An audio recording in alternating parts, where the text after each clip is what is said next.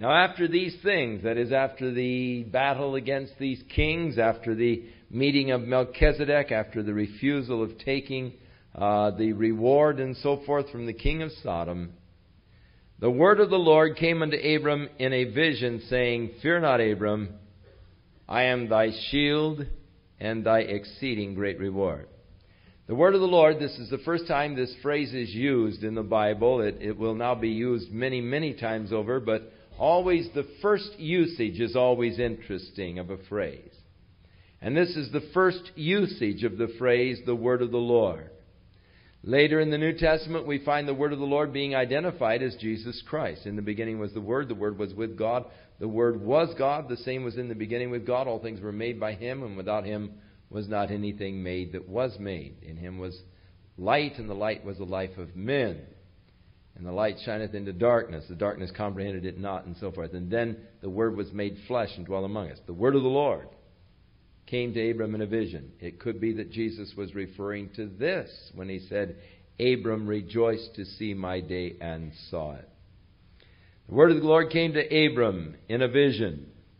This is the first time that the term shield is used, or reward is used, and it is the first time God revealed Himself as the I am. I am thy shield and exceeding great reward.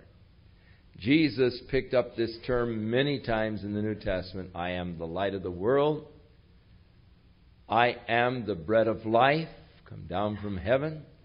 I am the good shepherd. And so many times Jesus in John's Gospel used the I am, the ego eimi. Before Abraham was, I am. That name by which God actually revealed Himself to the nation Israel as the God who becomes whatever your need might be. I am thy shield. Abram, of course, had probably been thinking about the battle now that he's gone back home.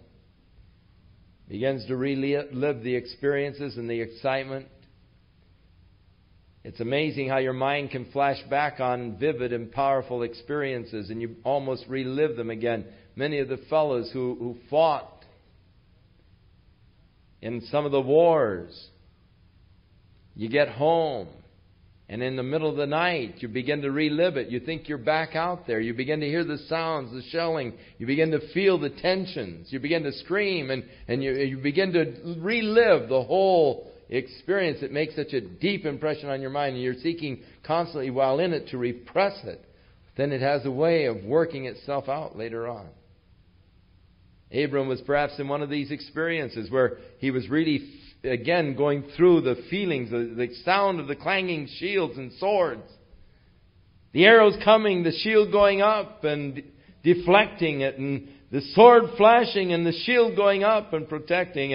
And he perhaps was thinking, oh, what if those kings regroup? What if they come down and they catch me by surprise? What if they invade the land and they destroy me and they take away all of my riches? He saw that riches were such a uncertain thing. All of the wealthy cities of the Amorites and all were destroyed. The cities of the plain had all been sacked. The wealth of Lot had been taken away. But yet in a moment, these men who had become so rich by this invasion, their riches were taken away. And he saw the uncertainty of worldly treasures and the worldly riches. And he began to think, oh, what if they come and take away all my riches? What will I do then? What if I'm faced in an ambush and I don't have my shield? What if I'm caught by surprise? And fear began to grip his heart, because the first thing the Lord said was, fear not. That always indicates that he was afraid. And the Lord said, I am thy shield. You don't have to worry whether or not you have your shield, Abram. I am thy shield. I am your defense. I will protect you. And you don't have to worry about your great supplies, someone sacking them and taking them off. I am thy exceeding great reward. I'm your resource. If you have me, you've got the resources with you. You don't have to worry about the provision. You have me. I am your exceeding great reward. And so Abram made a very wise decision in turning down the puny treasures that were offered to him by the king of Sodom for the greater wealth of God, who became his exceeding great reward. Oh, we'd only realize if we have the Lord, we have defense. We have the protection that we need, plus also we have the provisions that we need. God wants to be to you everything you need. He wants to be your protector. He wants to be your provider.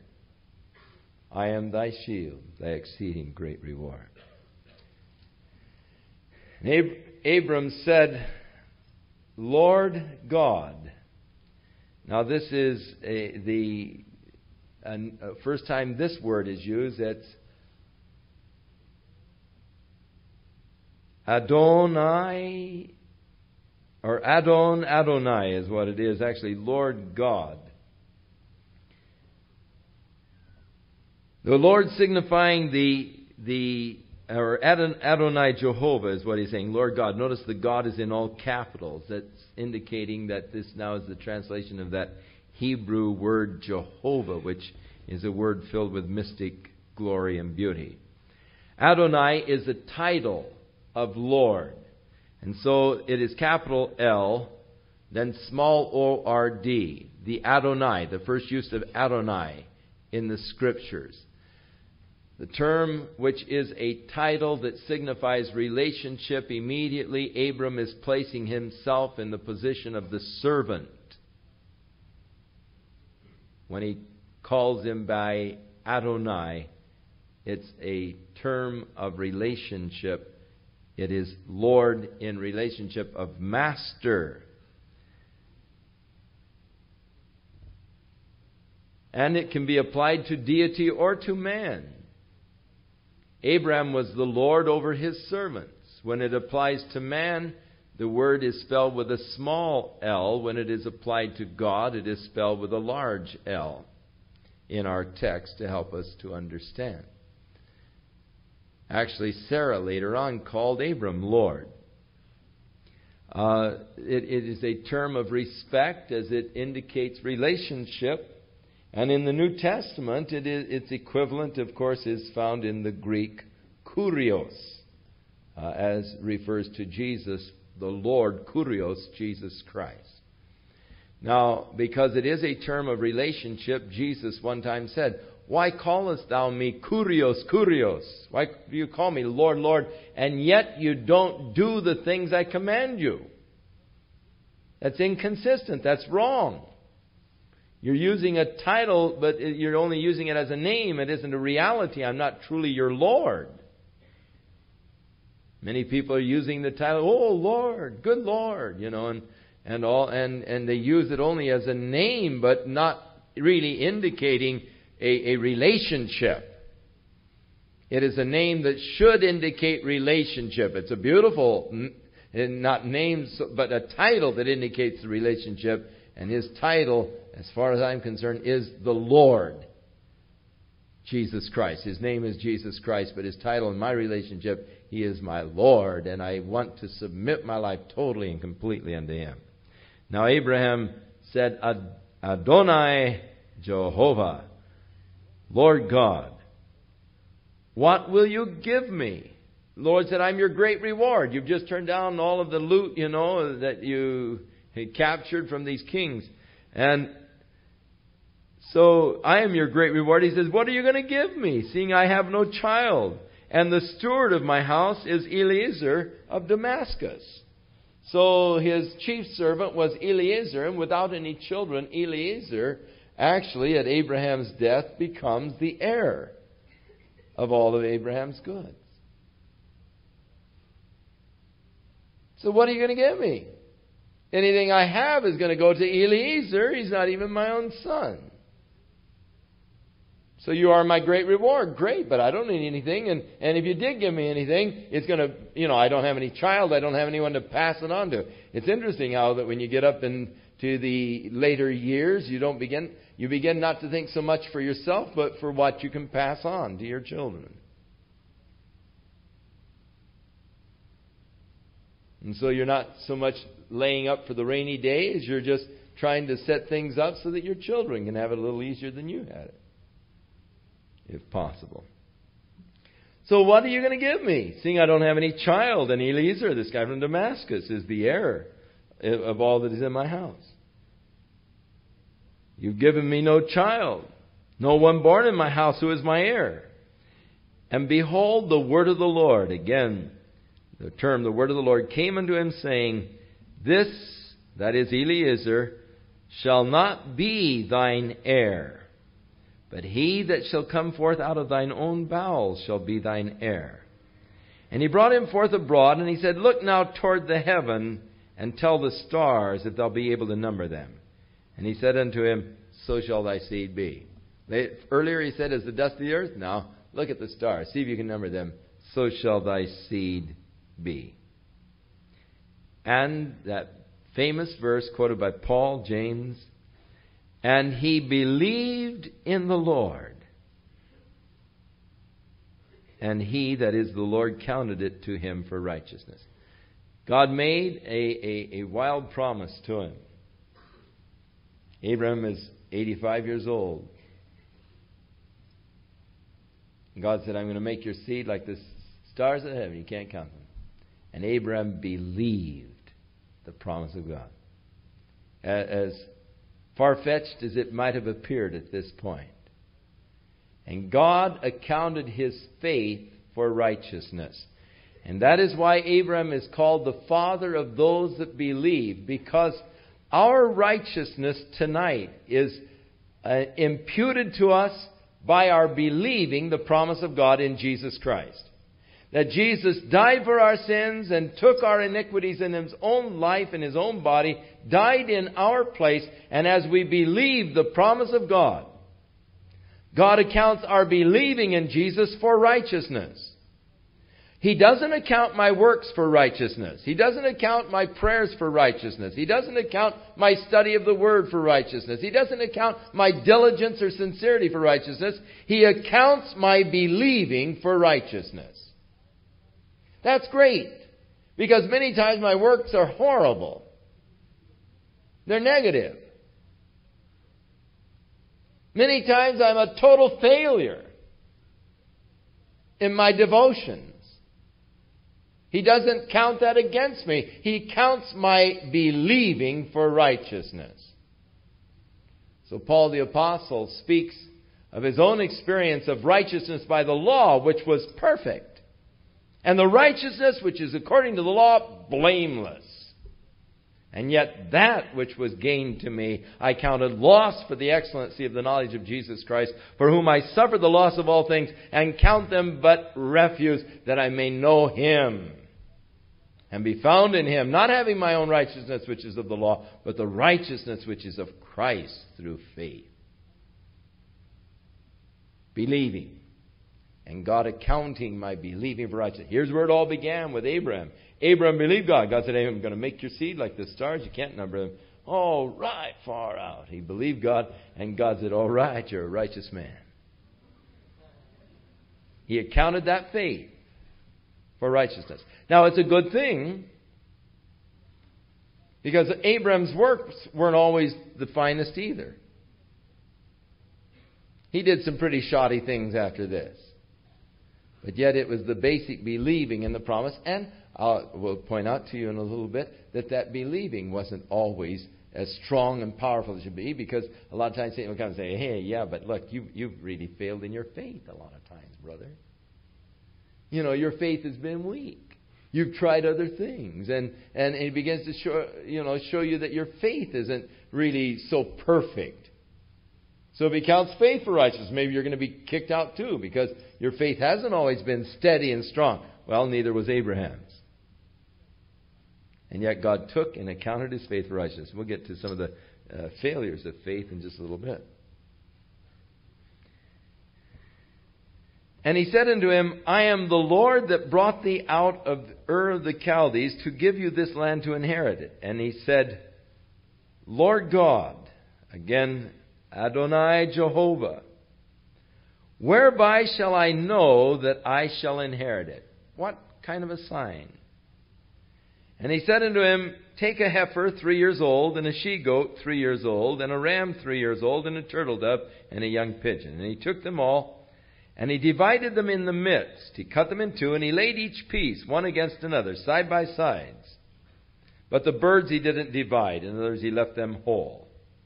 And the fowls came down upon the carcasses, and Abram drove them away. The vultures began to come down and descend, and Abram was driving them off. And when the sun was going down, Abram was tired driving off the vultures from these pieces of the carcasses that he had set out there. And a deep sleep fell on Abram, and lo, a horror of great darkness fell upon him. And the Lord said to Abram, know of a surety that thy seed shall be a stranger in a land that is not theirs, and they shall serve them, and they shall afflict them 400 years. Now, they shall afflict them 400 years does not necessarily imply that they would be 400 years in Egypt.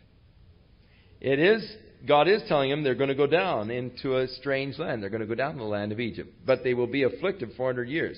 Now, whether or not in Galatians, the 3rd chapter tells us that the 400 years, which is a round figure, 430 years from the time that God made this promise to Abraham, it was 430 years from this time unto the Mount Sinai, to their coming out of Egypt, which meant that the sojourn, which was for 4 generations in Egypt, was not a 400-year sojourn in Egypt, but about a 215-year sojourn in Egypt. But they were to be afflicted by the people round about them until God would bring them out and bring them into their own land, and they would have their own place to dwell. And so, rather than a 430-year sojourn in Egypt, total time in Egypt, it was from the time that the covenant was made with Abraham here at this time. So it makes the Egypt sojourn only about 215 years. 4 generations. And also that nation whom they shall serve, that is Egypt, will I judge. And afterward they will come out with great substance. Now here's interesting prophecy. Because they did go down to Egypt. God did judge Egypt. When they came out of Egypt, they really looted the Egyptians. They came out with great substance. They borrowed all the jewelry and all from their masters in Egypt, and then they took off, which was really sort of back payment for their slavery. And thou shalt go to thy fathers in peace, and thou shalt be buried in a good old age. But in the 4th generation, that is, having gone down into Egypt, they shall come hither again, for the iniquity of the Amorites is not yet full. In other words, the area where they were living, it was not yet full. The iniquity, it wasn't to be fully judged yet. And it came to pass that when the sun went down and it was dark, behold, a smoking furnace and a burning lamp that passed between those pieces.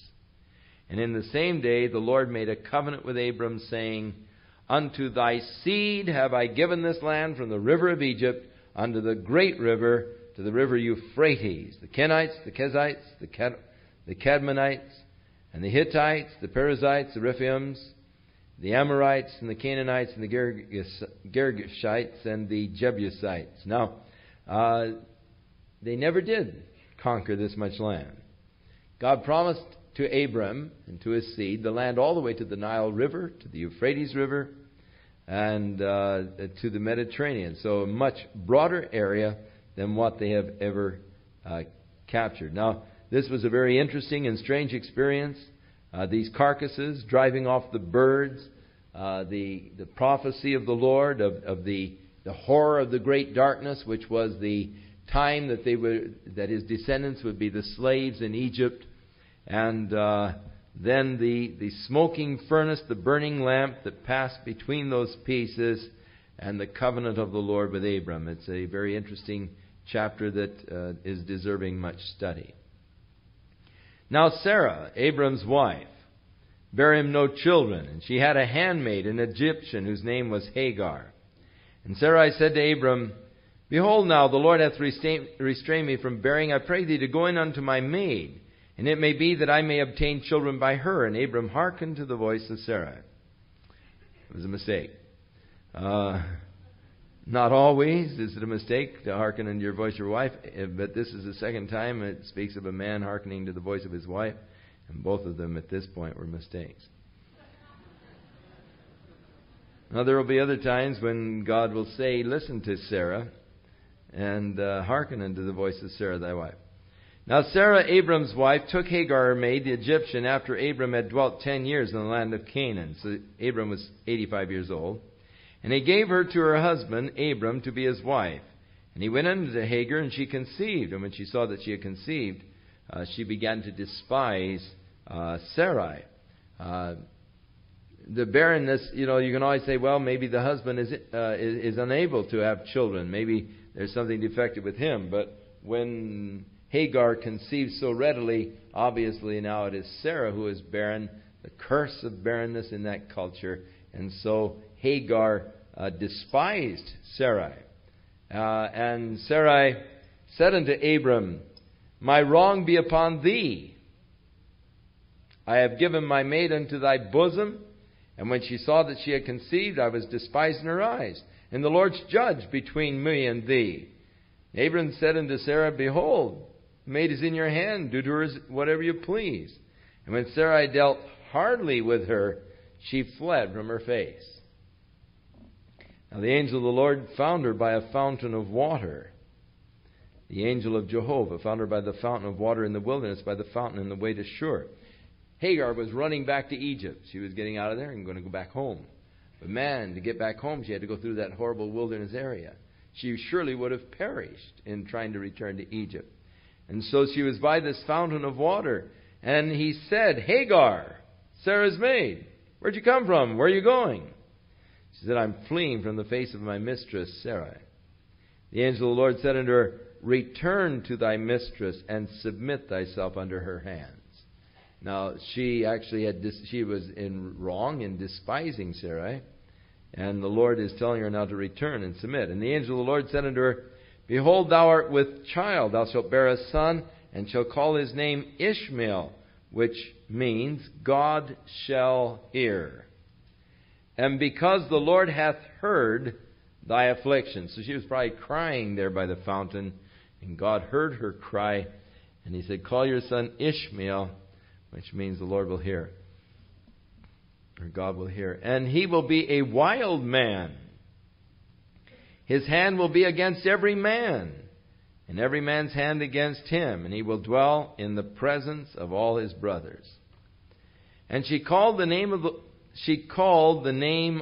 the Lord that spoke unto her, Thou God seest me. And so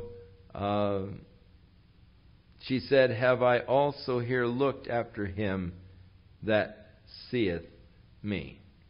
Wherefore the well is called Ber-Lahairoi, which is between Kadesh and Bered. So she had made a pretty good way down into the desert, the Sinai there, going near Kadesh.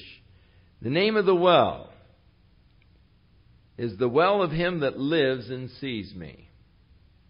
Ber-Lahairoi. Ber is well, the well of him that lives and sees me. And Hagar bare Abram a son, and Abram called the son's name which Hagar bare Ishmael. And Abram was 86 years old when Hagar bare Ishmael to Abram.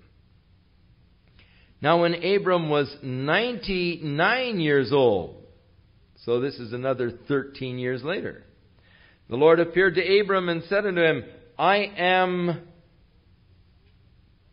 Almighty God, El Shaddai. So here is the first use of the term Almighty God, El Shaddai.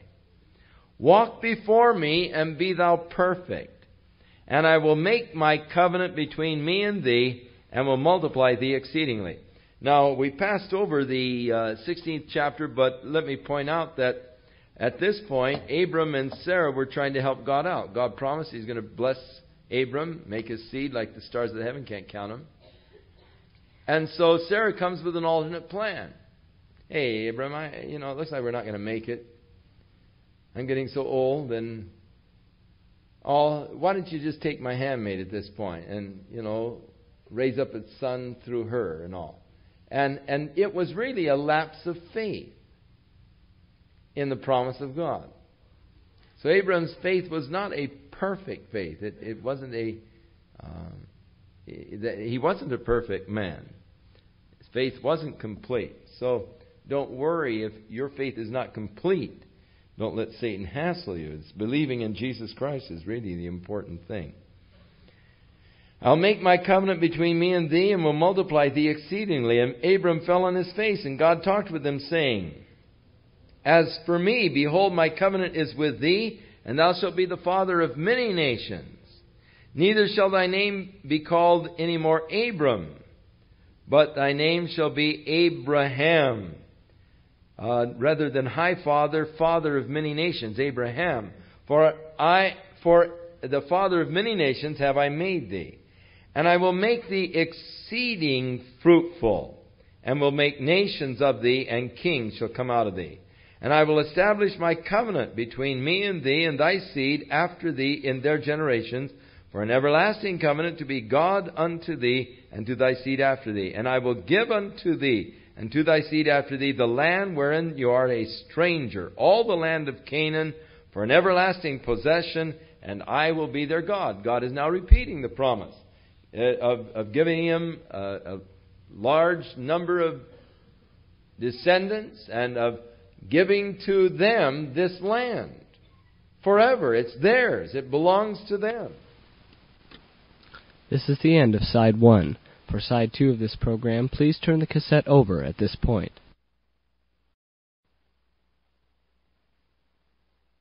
And God said unto Abram, Thou shalt keep my covenant, therefore thou and thy seed after thee in their generations. This is my covenant, which you shall keep between you and me, and thy seed after thee. Every man-child among you shall be circumcised. And so here's where God established the rite of circumcision, which became, of course, the most important rite as far as the Jews were concerned.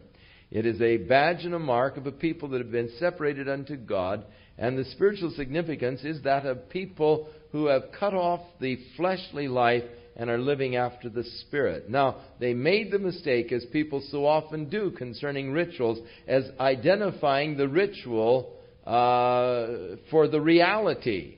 The reality is a matter of heart. God wanted a people that were separated from their flesh in their heart. People who were spiritual and spiritually minded, who would serve God in the Spirit. It was to be symbolized by the cutting away of the flesh. But it was really a spiritual thing that God was seeking, people who would cut away the fleshly mind and the fleshly heart and would serve God in the Spirit. But they began to identify the physical rite for the reality of the experience of the heart, and thus made the physical rite totally meaningless. So if you would go through the rite of circumcision and yet still within your heart were living after the flesh, walking after the flesh, the fact that you'd gone through the rite meant nothing.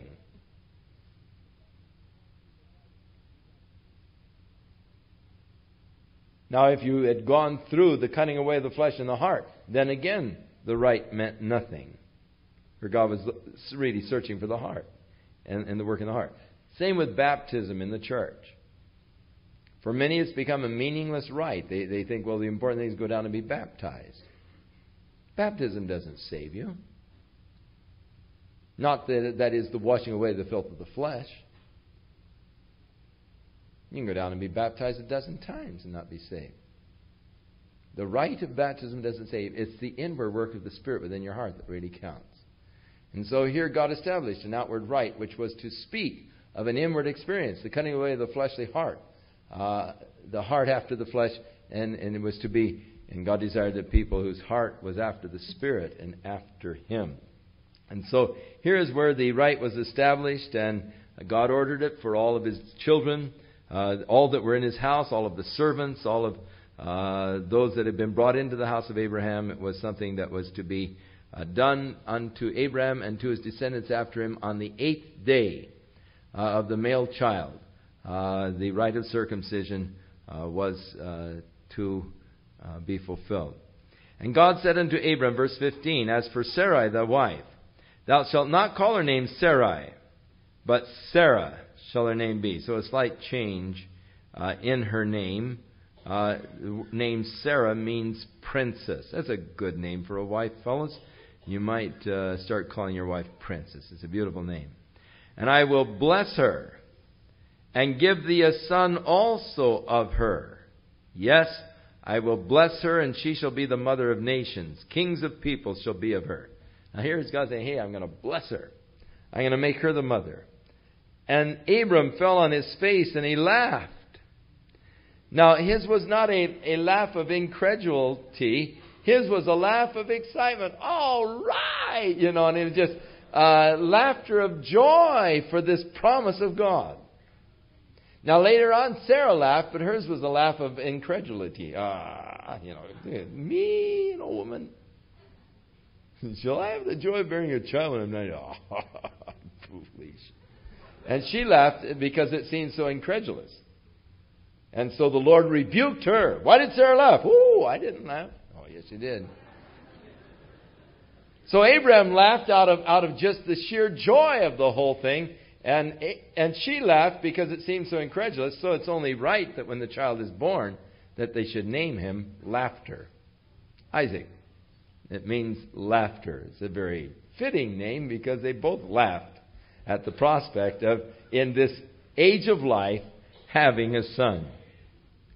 And so Abram fell on his face and laughed, and he said in his heart, Shall a child be born unto him that is 100 years old? And so Sarah that is 90 years old bare. And Abram said unto God, now this is sort of a lapse of faith, Oh, that Ishmael might live before thee. In other words, oh, God, forget it. Sarah's 90 and I'm 100. Just don't. That's all right, Lord. Let Ishmael, 13 years old now, let him live before you. And God said, Sarah thy wife shall bear thee a son indeed, and thou shalt call his name Isaac, Laughter. And I will establish my covenant with him for an everlasting covenant, and with his seed after him. So that Ishmael was not to be the recipient of this covenant and of the land, but rather Isaac. So in reality, the land does not belong to the Arabs by the covenant of God. It belongs with the descendants of Isaac. As for Ishmael, I have heard thee. You said, let Ishmael live before you. All right. I have blessed him. I will make him fruitful and will multiply him exceedingly. 12 princes shall he beget, and I will make him a great nation. But my covenant will I establish with Isaac, which Sarah shall bear unto you at this set time next year. And the Lord left off talking with him, and God went from Abraham. And Abraham took Ishmael his son, and all that were born in his house, and they went ahead and followed the command of God in the rite of circumcision. Abraham was 99 years old when they went through this rite. And the Lord appeared unto him in the plains of Mamre, and he sat in the tent door in the heat of the day. And it can get awfully hot. And he lifted up his eyes, and he looked, and behold, there were 3 men who stood by him. And when he saw them, he ran to meet them from the tent door, and he bowed himself down toward the ground. And he said, My Lord, Adonai, if now I have found favor in thy sight, pass not away, I pray thee, from thy servant. Let a little water, I pray you, be fetched, and wash your feet, and rest yourselves under the tree. And I will fetch a morsel of bread, and comfort ye in your hearts. And after that ye shall pass on, for therefore you are come to your servant. And they said, Do so as you have said. So the Lord was coming with 2 angels passing through. Abraham ran out to meet them. Showed really tremendous hospitality to them. Let me get some water. Wash your feet. Let me get you something to eat. Rest a while under the tent. It's a hot part of the day. And then continue on your journey. In Hebrews, we are told to be careful to entertain strangers. We never know but what we might be entertaining angels unaware. Abram hastened to make into the tent unto Sarah and said, Make quickly 3 measures of fine meal, and knead it, and make some cakes upon the hearth. Some good old pita bread. And Abram ran unto the herd, and he fetched a calf that was tender and good, and he gave it to the young man, and hasted to dress it. And he took butter and milk, and the calf which they had dressed, and he set it before them. And he stood by them under the tree, and they did eat. Now here's an interesting thing to me. He gave them butter and milk and meat. That's not kosher. Here's Abram, the father of Israel, not being kosher. Now, the kosher law of not having milk products with meat is not a proper interpretation of the Scripture. It is one of those straining at a gnat things that the Pharisees love to do. The law did declare, Thou shalt not seethe a kid in its mother's milk. In other words, you're not to take a little goat and boil it in its mother's milk, cooking it in its own mother's milk. It was just not a right thing to do. But the Jews have taken that as a kosher prohibition of having dairy products with meat products. Because you see, if you drink a glass of milk and you eat a steak, you don't know, but that steak may have come from the calf of the mother cow from whom you drank the milk, and in your stomach it's going to seethe in that milk. And so you're seething a kid in its mother's milk. And so to be careful that you don't do that, they'll not eat cheese or any dairy products with any meat products, unless the meat product be a fish. Kosher law. But it's a straining at things. It's not what God intended at all. Here's Abram being very unkosher.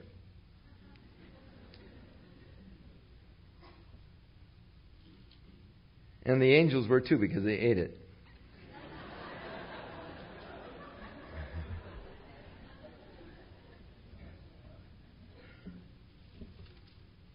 And they said unto him, Where is Sarah, your wife?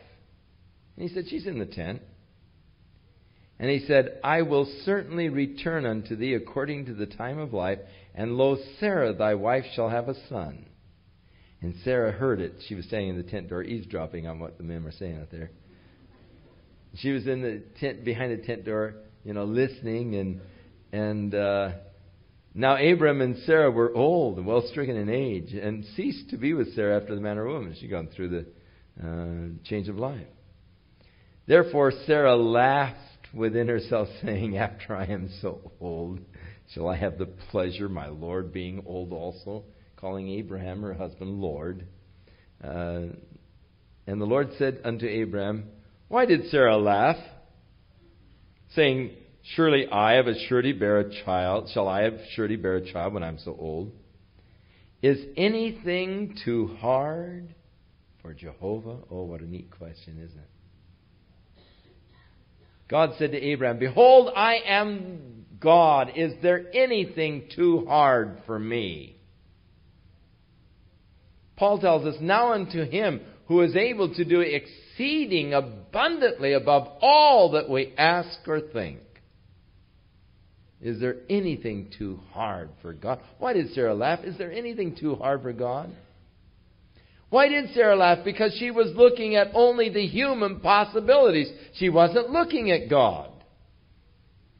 It is oftentimes that we laugh at something that seems so incredible because we are only looking at the human aspects rather than looking to God,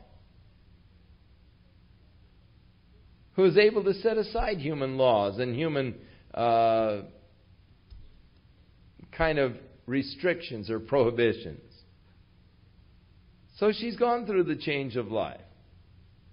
So he's over 100 years old. So what? Is there anything too hard for God? Why did Sarah laugh? At the time appointed, I will return unto thee according to the time of life, and Sarah shall have a son. And Sarah denied, saying, I didn't laugh, for she was afraid. And he said, Oh, but you did laugh. And the men rose from thence, and they looked toward Sodom, and Abraham went with them to bring them on their way. So Abraham started walking with them a bit. And the Lord, now here is interesting, and the word Lord here is Jehovah. And Jehovah said, shall I hide from Abraham that thing which I do? Now, there were three who appeared as angels, but one of them was Jehovah, who, of course, would have been Jesus Christ, one of the theophanies or manifestations of Jesus Christ. And this is what Jesus was probably referring to, though it could have been Melchizedek. This is what he was probably referring to when he said, Abraham rejoiced to see my day and saw it. Now here is Abraham talking directly with Jehovah, but not with the Father. No man has seen the Father at any time. But the only begotten Son who is in the bosom of the Father, he hath manifested him or made him known. So this is one of the manifestations of God in the Old Testament. It is not the Father. No man has seen the Father, Jesus said at any time.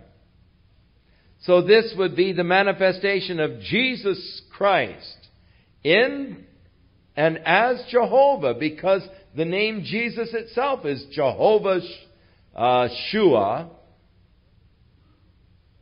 And his name in the millennium will be Jehovah Tsidkenu.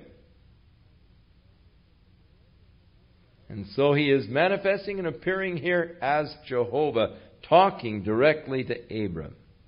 And Jehovah said, shall I hide from Abraham the thing which I do? Seeing that Abraham shall surely become a great and mighty nation, and all the nations of the earth shall be blessed in him. For I know him, that he will command his children and his household after him, and they shall keep the way of Jehovah to do justice and judgment, that Jehovah may bring upon Abraham that which he hath spoken of him. And Jehovah said, because the cry of Sodom and Gomorrah is great, and because their sin is very grievous, I will go down now and see whether they have done altogether according to the cry of it, which is come unto me, and if not, I will know. And the men turned their faces from thence, and they went toward Sodom, but Abram stood yet before Jehovah. And Abram drew near and said, wilt thou also destroy the righteous with the wicked? Peradventure there are 50 righteous within the city. Wilt thou also destroy and not spare the place for the 50 righteous that are therein? That be far from thee to do after this manner, to slay the righteous with the wicked, and that the righteous should be as the wicked that be far from thee. Shall not the judge of all the earth do right? Now notice Abraham as he begins to intercede with Jehovah for the city of Sodom. What is the premise? It would not be right or fair or just for God to destroy the righteous with the wicked. If God's judgment is going to come upon the place, then the righteous should not share with the wicked in that judgment. If the judgment is coming for the wickedness of the people, then it would not be right for God to judge the righteous along with the wicked. That's the whole premise of his argument. And the basis for it is, shall not the judge of the earth do right? It isn't fair that these righteous people should all to suffer the same penalty, the same judgment as the wicked are suffering. Would you judge the righteous with the wicked? Now, that is a very important point. And Peter picks it up in his epistle. And he speaks about how God delivered that righteous man, Job, who was vexed by the way the people were living around him. That righteous man who was vexed by the manner of life of those around him. For God knows how to deliver the righteous, but to reserve the ungodly for the day of judgment. Now I bring that out because there's a lot of people who are seeking to adhere to a post-tribulationist view. And what is the post-tribulationist telling you? that God is going to be unfair. He's going to judge the righteous with the wicked. That the church is going to have to go through this great time of God's judgment and God's wrath being poured out upon the earth. And the very opposite premise from which Abraham was coming is being declared by these people as they declare the church will have to go through the great tribulation and suffer with the wicked. The judgment and the wrath of God, which is to be poured out against the wickedness of those who are dwelling upon the earth. They are declaring that God is not just, or God is not fair. Because Abraham's whole premise is this would not be fair, this would not be right, to destroy the righteous with the wicked. Shall not the judge of the earth be right, or do right? And the Lord said, if I find in Sodom 50 righteous within the city, I will spare the place for their sakes. Now, notice how few people it takes to forestall the judgment of God. God is so patient. If in this whole city there are 50 righteous people, the hand of judgment will be withheld. God does not delight in judgment. God delights in mercy. And just a few righteous people can be a saving influence in a whole community of wickedness. Jesus said, ye are the salt of the earth. And so God has you as a saving influence and as a savory influence in the community. And it doesn't take many, just a few can withhold the judgment of God. Abraham answered and said, behold now, I've taken upon me to speak to the Lord, Adonai here, which am but dust and ashes. Hey, I'm just dust and ashes, but I'm actually taken upon myself to talk to God. Peradventure, what if there's only 5 less from the 50? Will you destroy the city because you're just lacking 5? The Lord said,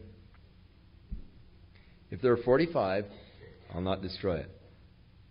And he spake to him again, and he said, peradventure, there will only be 40 found there. And he said, I'll not destroy it for 40. Well, don't be angry with me. I'm going to speak. What if there is just 30 righteous there? He said, I'll not destroy it for 30.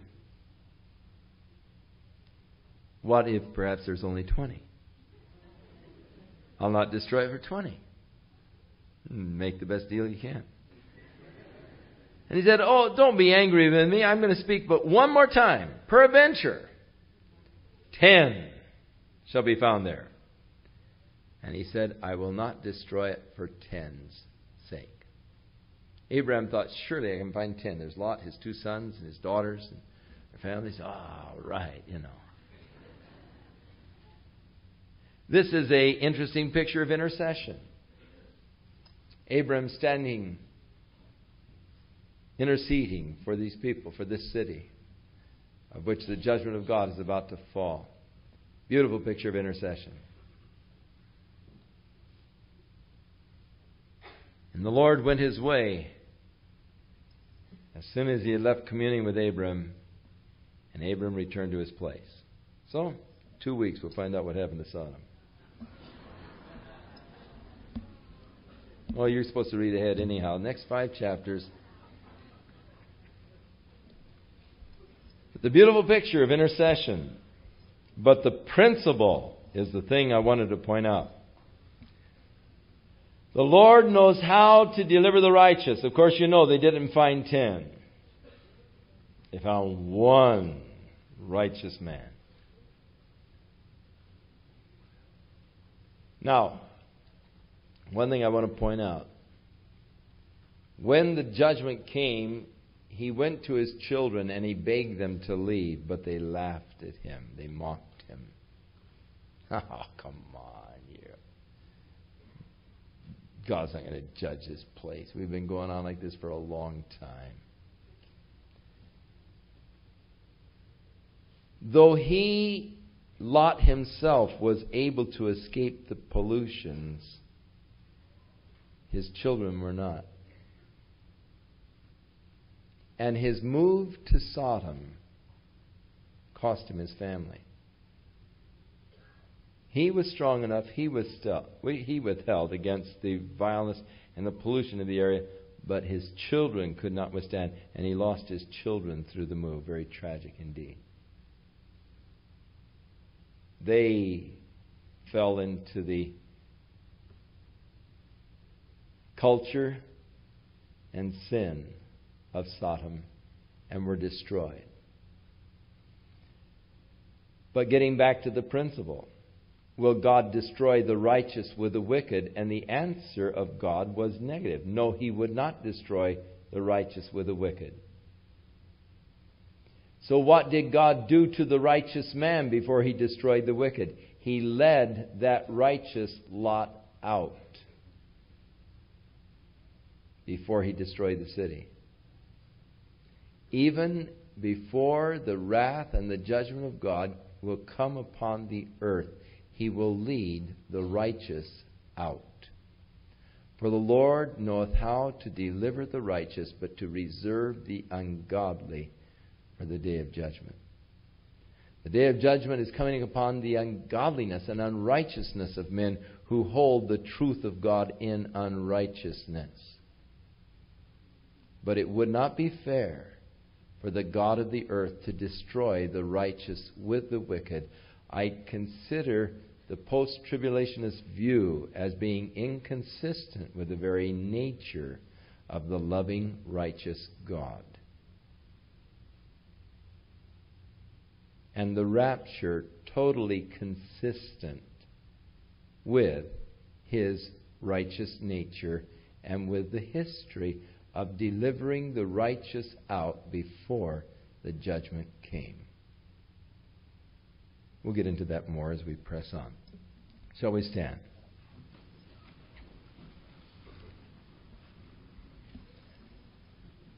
Now may the Lord be with you and bless you and keep you. May the Lord cause His face to shine upon you and give you peace. May your heart be filled with His love. May you walk in the Spirit. And may you be strengthened by the work of His Holy Spirit in your inner man. May you be increased in knowledge and understanding of His Word and of His will and of His purposes for your life. That you might walk before the Lord in a way that is pleasing unto Him.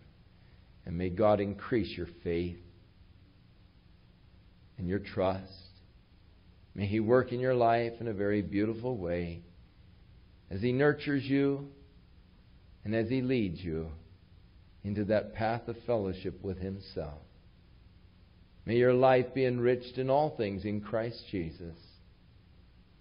And may the Lord and the blessings of the Lord be upon you while we are absent from each other until we are brought back together again to continue our fellowship and our growing together in grace and in the knowledge of our Lord and Savior, Jesus Christ.